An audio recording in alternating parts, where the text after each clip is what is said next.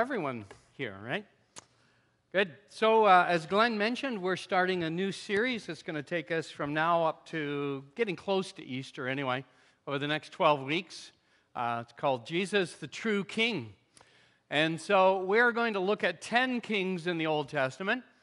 We're going to consider their strengths, if they have any, because there are some that there wasn't too much that were strong on, unless, of course, you consider being bad a strength. And most important, so just laying this out here now so we put these slides online and you can refer to these. In each message, we're going to be considering how Christ is all that the kings should have been and infinitely more. We're not just going to park and talk about this king and, oh, you need to be like this king because he did these things good. That doesn't really take us too far. And one of our goals is to see how we, and that is all mankind, fall short, but God's grace is greater. That's one of the messages that we want to get across very strongly. And the other one is to be drawn into worship the King of Kings and seek to allow the Holy Spirit to transform us into His image. So we're going to be looking at these kings. We're genuinely going to look at their lives, and if there were some good things, we're going to celebrate those. And what can we draw out of that? Life lessons that we can draw. But we're not stopping there. We're going to what all kings lack and are really pointing to the need of, and that is the King of Kings. And the goal is not to be like David, not to be like Solomon, especially in certain areas of their lives, but not even in the good parts of their lives, but it's to be like Christ. And only Christ can bring about that transformation. So over the holidays, I had some time, like a lot of you, with friends and family. And on one of those occasions, I had a very vociferous or enthusiastic conversation with someone. I don't know, for me it seemed like 2 or 3 hours. I don't think it was quite that long.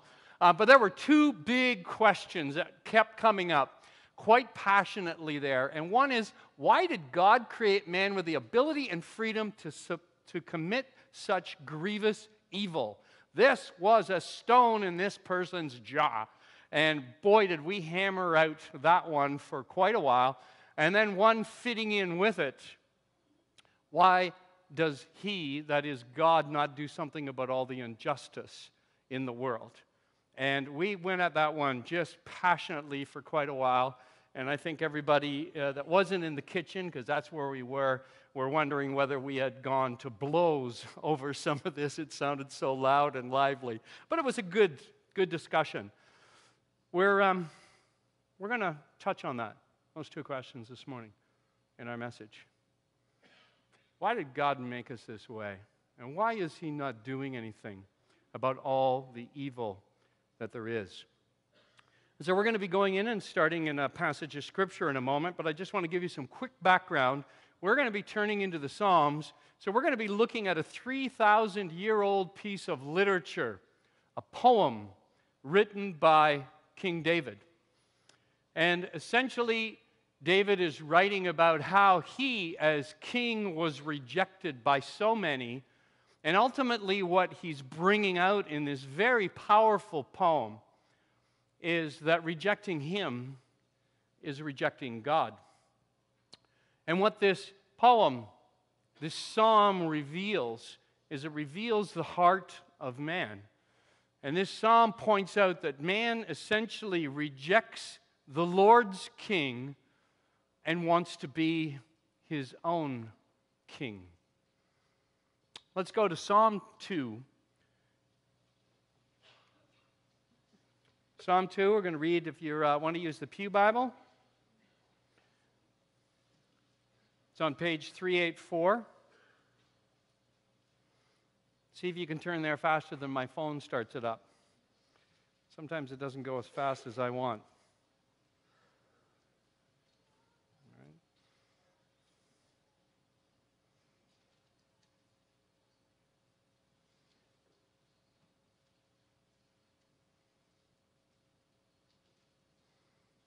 See, that gives you lots of time if you have trouble finding, see? Psalm 2, 1 to 12. Why do the nations conspire and the people plot in vain?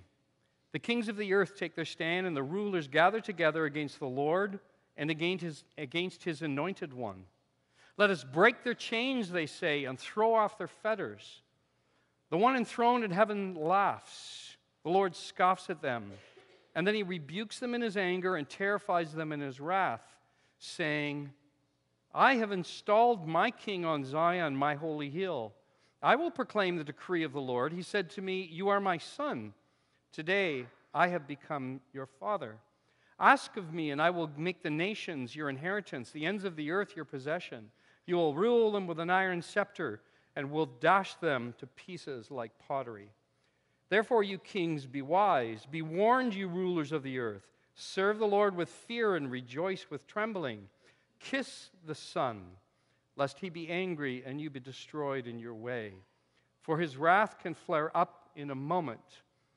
Blessed are all who take refuge in him.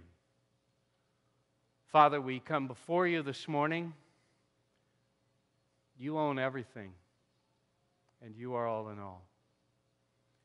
Would you take what the New Testament tells us was written by the hand of David, by the Holy Spirit? Would you take this wonderful passage of Scripture and open it up to us?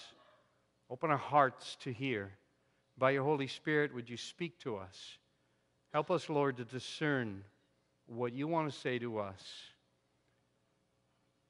Help us to discern where we stand before you. We ask this, Lord, in Jesus' name. Amen. It's quite a psalm, really. I think it's the only psalm that eventually we'll see in the New Testament. I think it's the only passage of Scripture where they actually say Psalm 2. So they nail it for us, make it very, very clear. It's a powerful passage of Scripture. Breaks down into 4 sections, each with a different person speaking. And so I'm just going to walk through that and apply it as we go along. The first 3 verses are I've entitled it Rebellion. As a matter of fact, I think this outline I stole from somebody else 20-some years ago. I honestly don't remember. In the end, your brain gets filled with so much. What was mine? What was God's? What was somebody else's? I don't know. But it works out as a great, great outline. So as I mentioned, this is a 3,000-year-old poem, piece of literature written by King David. He's writing about being rejected. And essentially, he's equating rejecting him as king is rejecting God. And in this passage, he refers to, the English translations, it gets lost a bit, but he's referring to the Lord, that is Jehovah, the great I am. And when he refers to anointed one, that means Messiah, and the Hebrew speakers understand that right away, the Mashiach, the Messiah. And in Greek, and we have the translation in the English, Christ. So Christ means anointed one, it means the Messiah. And so David has taken this psalm, and what we know, especially as we'll see in the New Testament, this psalm is not just about rejecting King David, it's looking well ahead to the rejection of the Messiah. And as I mentioned in the beginning, this is very much, it reveals the heart of man. Because in these 3 verses, why do the nation rage? Why are they doing what they're doing, the psalmist writes about? They take counsel together against the Lord, that's Jehovah, against his anointed, verse 2. Let's tear their fetters apart. Let's cast away their chains. Essentially, man is saying, you will not tell me what to do. God, you are messing me up. God, you are trying to wreck my life, and I don't particularly like hearing what you have to say. Go take a hike. In modern language, that's what they're saying. Well, this is actually Genesis 3 all over again. You go to the book of Genesis, right back when God had created everything. Along comes the serpent, and what does he say? You eat from the tree, you won't die. You'll be like who? You will be like God, knowing good and evil. Genesis 3, verse 4 and 5. What does the devil say? You will not surely die, the serpent said to the woman. God knows when you eat of it, your eyes will be opened. You will be like God, knowing good and evil. Essentially, what the devil tempted man with, and man gave into it, was, you will be the determiner of right and wrong. You can do what you want. And Adam and Eve ate the fruit, rebelled against God, and the entire mess in the world has come because of that. But what we see in Psalm 2 is just a repetition of that. You will not tell me what to do. I don't like it. You're wrecking my style. This is the heart of man. And we see it over and over. Now, everyone in this room is in... You're obviously here. You could be somewhere else. I don't know why, but some people actually go golfing on Sundays. I haven't figured out why people go golfing at all. There's people that like to go snowboarding, skiing. That's a little more my style. Go to the beach. You get my point. You're here this morning because either somebody forced you to. I didn't hear anybody screaming as they came in here, except maybe the odd baby, right? Okay, you're here because you're either seeking or you are really interested. But you know what I'm talking about. The heart of man. The heart of man is, I really want what I want, and I'll do anything to convince myself that it's okay. That's rebellion. Well, fast forward 1,000 years from when David wrote this psalm to Jesus' time. Okay? They had killed Jesus. They're persecuting the apostles. And in Acts chapter 4, so in the New Testament, so the book of Acts is essentially the story of what the disciples did after Jesus died and rose again, and after the Spirit of God entered them, and the Lord had said, go and preach the gospel. So Acts chapter 4, they are hitting the same wall that Jesus did. The disciples are being rejected just like Christ. And so in Acts 4, after they've been persecuted, here's just a couple of verses, but you notice this is right from Psalm 2. So the disciples have come after being locked up for a bit, and they said, you spoke, so they're praying to God right now. This is their prayer. You spoke by the Holy Spirit through the mouth of your servant, your father David. Why do the nations rage and the people plot in vain? See, we just read this. The kings of the earth take their stand and the rulers gather together against the Lord and against His anointed one. And now they apply it. They make it crystal clear, just in case. This is not my idea from Psalm 2. This is what God said, and the disciples nailed it. Herod and Pontius Pilate met together with the Gentiles and the people of Israel in the city to conspire against your holy servant Jesus, whom you'd anointed, whom you had made king, whom you had made the Christ, the Messiah. So there is rebellion, clear. It's gone from against David to against Christ. The apostles make it very, very clear. This psalm of David is about Christ. You reject the Lord, and in it there is, I've already mentioned again, but we need to make this clear, these religious leaders, the ones who are supposed to be guiding the nation of Israel, they are rejecting the Lord, that is Jehovah, God the Father. They're rejecting the anointed one, the Messiah. And they said, you, Jehovah, you, Jesus, will not rule over us. So the same thing. Genesis 3, all over again, this is the heart of man. So what happened back in David's time, move ahead 1,000 years, it's still happening, and guess what? Let's go forward another 3,000 years to our time. Is it any different? Is it any different? What's the heart of man? Okay. I got a visual I want to bring up on the screen here. Essentially, this is the battle, before we move on to the next part of this psalm, that I want us to think about, is who is your king? Because way back in David's time, they said, nope. The time of Christ, they said no. Well, what about now? Okay, who's on the throne of your life? So essentially, there you got. I've stolen this one from Crew, from C to P, right? They keep changing their name there, right? But from Crew, got it from the website. Great illustration. There's the throne. That's my heart, and S, the self, is on the throne. There's a battle. It's one or the other. It's either Christ is on the throne or I'm on the throne. And what I want us to think about, and this is where we're going to go and how I'm going to close this morning, who's on the throne? Because Psalm 2 is about the epic battle of who is king. Who is your king? And that's essentially where this whole series is going. It's what's going on in the whole world. God says, Christ is my king, and the world says, nada. We're our own king. But here's the warning, just before we go on to the next few verses.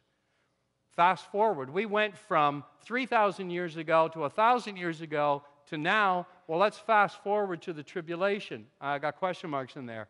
I don't have an answer for when it is. But guess what? The battle's still going on.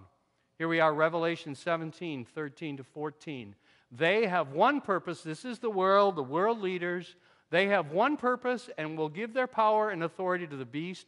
They will make war against the Lamb, but the Lamb will overcome them because he is Lord of lords and King of kings, and with him will be all his called, chosen, and faithful followers. The battle started in the beginning in Genesis 3, went right on to David, right on to the time of Christ. It's happening now, and it's going to go right to the very end. You will not tell me what to do. That's essentially what it is. What's in your heart? You're here, but just because you're here doesn't mean this battle is settled. Who is on the throne of your heart? Who decides what you do and what's right and wrong? You know. I don't know. I'm not your judge. It's a question for me. What's in my heart? Verse 4 to 6, the reaction. So man says, they gather together. Oh boy, we got our plans. We're going to do what I want. Well, what does God say? Verse 4 to 6. Well, he just laughs. Not because he thinks it's humorous and funny. This is laughter in the sense of, are you kidding? You really think, we look at the power of the nations, the power of the way. You read, I'm reading, and I think it was I can't remember now because I read a few different online newspapers. I think it was the BBC, but reading about the Chinese now are devising, they've got these electronic guns they're going to be putting on the ships pretty soon. They won't be using gunpowder to send their shells. They'll be using electromagnetic pulses. But you read about the power. They talk about the mega bombs that they have. The mother of all bombs. The Americans got that one. Everything short of nuclear weapons. We all got our power. God just looks and he says, are you kidding? And just straightforward, he says, I have installed my king. He who is seated on the throne. That's how it's worded there, okay? He who sits in the heavens, or he who is enthroned in verse 4, he just laughs. He says, you got to be kidding. I have made my king. I've already installed my king. I've installed him on Zion. In other words, he's in Jerusalem. That was David at that time. But it's much more, as we see in the book of Acts, moving up to the time of Christ. It's Christ. He's installed him. He is my king. Well, let's think for a moment about the heart of man. Just straightforward. God says, are you kidding? I put my king there. Well, and this comes down to I was thinking about this, as I mentioned to you, the discussion I was having with this person, okay? Like, why isn't God on this? Why is God doing this? It's just like, I get the questions. The questions are good, but what's behind the question? What's in the heart? See, my heart is twisted. So if I think that you don't know how smart I am, I want to let you know how smart I am. If I think that you don't think I'm right, I want to let you know that I am right, right? You think I'm not in control, I'm going to show you I'm in control. Am I the only one like that here? Is there anybody else? Anybody else? Got a few honest people, the rest of you are liars. Okay? Right? Okay. The heart of man is, I need to show you that I'm in control. We may be very subtle about this. Okay? So we can manipulate people. We won't. Some of us are much in your face, and then some of us are just very subtly, I'll get you. I'll fix your wagon. Okay? It's really hard to not justify myself, to prove you're wrong, but let's get something really clear here. Almighty God is not like us. He doesn't have to prove anything. He is not in any hurry, but he's an absolute authority. And that's what the psalmist lays out here in 4 to 6. No. Okay? Do not be deceived by apparent inaction.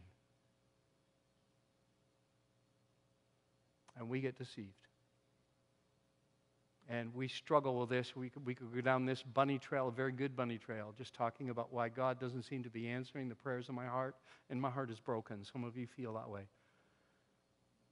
Okay, and sometimes it's arrogance and pride. I'll just do what I want, and God doesn't care. Other times it's brokenness and it's hurting. God, you don't seem to care. He does. Don't be fooled by inaction.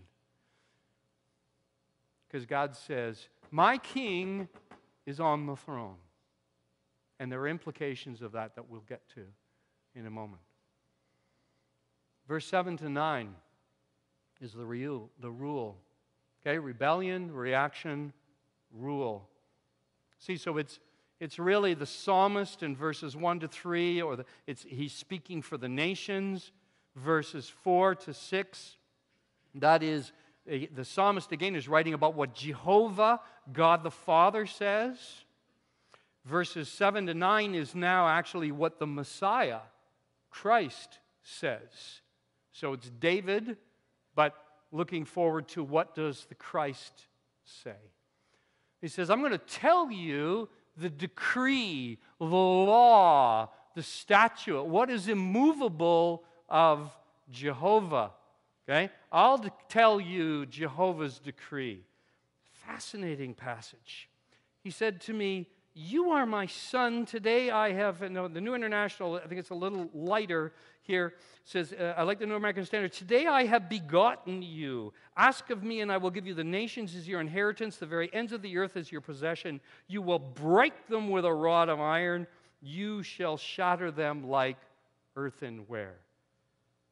He said to me, you are my son. Today I have begotten you. Son? Begotten? Okay, this is speaking of Christ now. This is way past David. This is speaking to Christ, Jesus. So when did God say to Christ, when did God the Father say to God the Son, you are my son, today I've begotten you? Now, there's all kinds of cults that take stuff and they just run with this one. You see, God created Jesus. Jesus is not God. Okay, so we get the Mormons and the Jehovah's Witnesses in there. Totally misunderstand what it means to be firstborn, what it means to be begotten. Well, the New Testament makes it very, very clear for us, actually. This absolutely had nothing to do with the nativity, had nothing to do with Christmas whatsoever. Acts chapter 13 tells us what this passage is about. So Acts, again, is the story of the apostles spreading the gospel. So here in Acts, they're in Pisidian Antioch. They're sitting down with a bunch of Jews, and they're sharing the Old Testament with them and preaching about Christ. And what do they say? We tell you the good news. What God promised our fathers, He has fulfilled for us, their children, by raising up Jesus, okay? So they're telling them about the resurrection of Jesus Christ, right? They're telling them Jesus died, He paid for your sins, and He rose from the dead. And then what does He say? As it is written in the second Psalm, you are my son, today I have become your father. You catch here? The resurrection is when God the Father looked at God the Son and said, you are my son, today I have begotten you. It's about Jesus rising from the dead. It's got nothing to do about Jesus being created, as cults seem to think. It's got nothing to do with the nativity of Him taking the form of a man and that little babe in the manger. This is all about the resurrection. And that's really, really important. You are my son, today I've begotten you. And He says, ask of me and I will give you the nations as your inheritance. This is about God's King, God's Messiah, the Christ. He won victory over death, and He has risen from the dead, and all power is His. Philippians chapter 2, I'm going to read from there. One of the letters that the Apostle Paul wrote to a church in what is now the area of modern Greece and Macedonia. What does he say about Christ? And I just love, we could, I keep telling you about all these series. I get these ideas of series that would be great to do. What actually happened at the resurrection, and how does the book of Hebrews and Philippians, all these books come together with what took place at this coronation of the king, in a sense. So he's describing Christ again and how he became a child, became a baby. And then what happens, it says, and being found. So he's describing Christ. You go and you read Philippians 2. And being found in the appearance as a man, he humbled himself, became obedient to death, even death on a cross, obviously Christ. Now, what happened? What happened when Jesus allowed himself, humbled himself, died on the cross for you and for me, for my sins, all that I do wrong, all that I've ever done wrong and will do? He died for me. And what does God say? Therefore, God has exalted him to the highest place, given him a name that is above every name, that at the name of Jesus, every knee should bow in heaven and on earth and under the earth, and every name confess that Jesus Christ is Lord, to the glory of the Father. Does that quieten your heart or stir it? If it doesn't stir your heart, ask yourself why.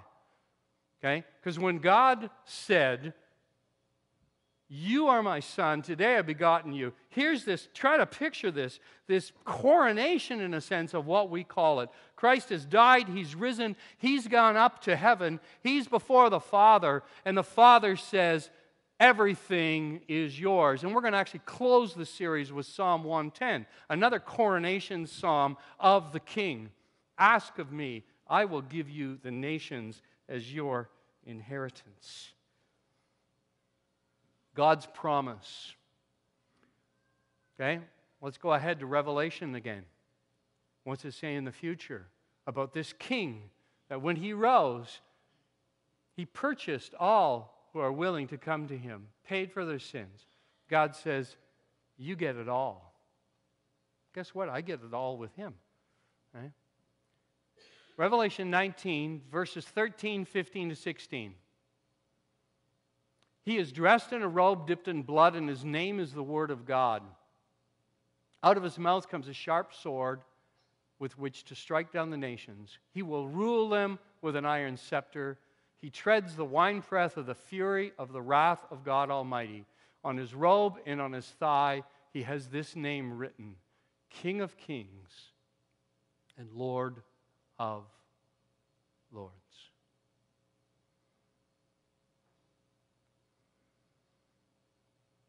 Got a question for us. Are we in rebellion? Or will we be part of those who return to rule? This isn't just fiction. This isn't just fantasy. Pretty incredible when you think about it. 3,000 years ago, this passage of Scripture is written, and there's so many of them like this. 1,000 years later, it comes to pass, and over again we see this. Points to this time, we see it happening, and says, guess what? This is coming in the future. We got to ask ourselves, we start this series, and as we go through, this is what I want us all asking ourselves. Are we in rebellion, or are we part of those who will return to rule? Will we be with him, or will we be crushed by him? Do you remember what my friend was asking about? Why isn't God doing anything? Do not be deceived by apparent inaction. Who is on my throne? Because every one of us has got a throne. Every one of us thinks we know what is right and wrong. Some of us struggle more, some of us less. But it's deep in there. Is Christ on the throne, or are you? The last part, verse 10 to 12, is the response. There's a whole message here, just here alone. There are about at least 5 or 6 imperatives, 5 or 6 commands. We're not going to look at all of them. But the psalmist is speaking. So now this is David. He's back here. Okay, Here's the case. Now therefore, kings, show discernment, take warning, O judges of the earth. Worship the Lord with reverence, rejoice with trembling. My translation says worship. Actually, I like the New International there, when it talks about serving Him. So there is a statement about Jehovah, about the Lord. And essentially, what does it say? Serve Him with fear. Here's the application. We talk about that. You have a message, right? And you have a message, so we've learned some stuff in our head. That's what's happened in this psalm. David has laid out, wow, the Spirit of God has revealed incredible things to him, but it's all head knowledge unless it goes down here, right? So this is what the psalmist is doing. It's a great sermon right in itself. He's given us a great model. Here's the application, folks. So David, by the Holy Spirit, is saying, here's the application. So what do? To Jehovah, God Almighty, you get down on your knees. He is Lord. Submit to Him and give Him His place. That's really the opposite of Genesis 3. This is why. This is the epic battle. This is the battle that's been going on from Genesis right to the close in Revelation. You will not tell me what to do. And this is the reversal. This is really what repentance is all about. You want to know what is it about to be a follower of Christ? It's not about keeping a whole bunch of rules and regulations and all that stuff on the outside. It's in the heart, down right in here, saying, you are God. And I'm separated from you. I'm a sinner. Forgive me. Forgive me for shutting you out and choosing. And we can do it with religion. I can choose my own way and keep all these rules and make myself do all this stuff. It's got nothing to do. No, it is serve Him and rejoice with trembling. There's two parts there. Serve Him, but this is to the Lord. And then there is to the Son. And then He says, kiss the Son. What does it mean to kiss the Son? Okay? It's to give Him obedience, to worship Him. Kiss the Son. Show reverence. Worship. Submit to Him. There's only one command there with the Son. And then He just warns. He just warns. What does He say? Kiss the Son.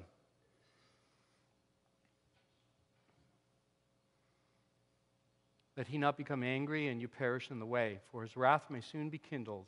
And how blessed are those who take refuge in Him.